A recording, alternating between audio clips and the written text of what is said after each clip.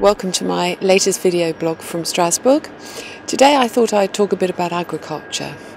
Many of you will know that I've now moved on to the Agriculture Committee as a full member, which I'm delighted about.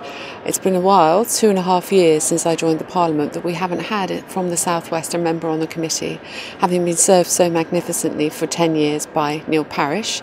He's been missed.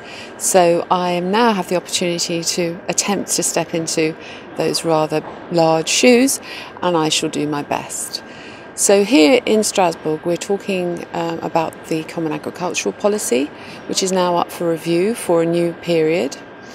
The current policy comes to an end in 2013, so it's essential that we negotiate a whole range of new policies. And I'd like to just talk about a couple of them. There's been a lot in the papers recently about what is being titled the hands-off or non-active farmers. So those are people who own a great deal of land and get huge payments on the Common Agricultural Policy. And the idea amongst many political groups is that's unfair, that we're giving public money to landowners which is not going towards agriculture. Certainly the research that we've done in the Conservative group would suggest that this is not the case. The money which goes to landowners is directly, in most cases, used for performing agricultural duties, improving the land, making sure that environmental schemes are put in place, and generally putting towards the success of agriculture. And we are particularly good at that in the UK. But very often in Parliament it's trotted out that the Prince of Wales, for example, gets a huge payment. But as anyone who knows and who's been to one of the Prince of Wales land holdings knows, if you go to the Duchy farms down in Cornwall, or indeed closer to my home in Gloucestershire, they're very well run, they're run on very strong agricultural principles, and the money certainly does not go to waste. So that in itself is a principle that we Conservatives will be opposing. There are a number of other issues like permanent pasture, which I'll come back to I think in a future blog. But what we really want out of this Common Agricultural Policy review is we need some common sense in agriculture. We in the UK have been saying for many years that ideally farmers don't want public support.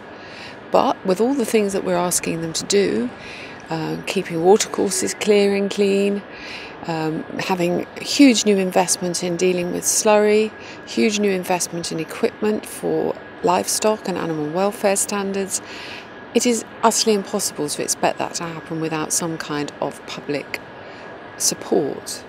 But we're working towards a Common Agricultural Policy that will eventually not require that support. But we're still just at the beginning of that road at the moment. Another issue that's been very topical with agriculture these last few weeks is the Schmallenberg virus, and we will be voting on an oral question that's been put forward by my Conservative colleague Jim Nicholson from Northern Ireland. Schmallenberg is a virus which is insect-borne, or at least that's certainly the scientific belief at the moment, either by midges, possibly mosquitoes, unlikely to be moving from animal to animal or from human to animal, although again that's not definitive yet. So Schmallenberg arrived in the UK this spring, and it started in Germany last year, which is why it's called Schmallenberg, because it comes from a town of Schmallenberg in northern Germany.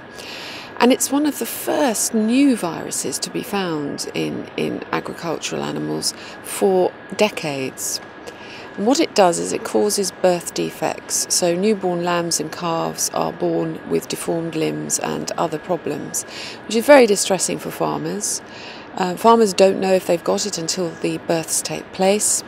And I regret to say that it's now spread into the southwest of England within the last few weeks, reports from as far down as Cornwall. So it's a very important issue for us. So we here in the Conservative group have put a question to the Commission asking them to tell us exactly what they're doing. After all, huge amounts of money go into public health protection, and we'd like to know exactly what they're doing in terms of finding out where this virus is originating, what exactly it's doing, if it's mutating, what it's going to do next. Really try and get on top of it before it takes a grip. It's a bit like blue tongue in that we think it's spread via insects, as I said, but it does have very different effects to blue tongue, and it is completely unknown brand new virus, so rather frightening. So if you know any farmers, please do support them in this time. It's very difficult. I know of a couple who are lambing at the moment, and every time they lamb, they worry about what they're going to see, because there's no way of testing for it. So we give them our support. We'll be asking the Commission for some help, and I hope to be able to report back to you positively about that next time. So I'll close on that agricultural theme this month. I'll be returning to it over the next several months, because the Common Agricultural Policy it's a moving feast, it's an ongoing negotiation, and every month something new will come up. So please send me your remarks, any comments you have as usual. I really enjoy getting them. Got some lively debates going by email with people, which is exactly how I like it. So please keep sending them. Thank you.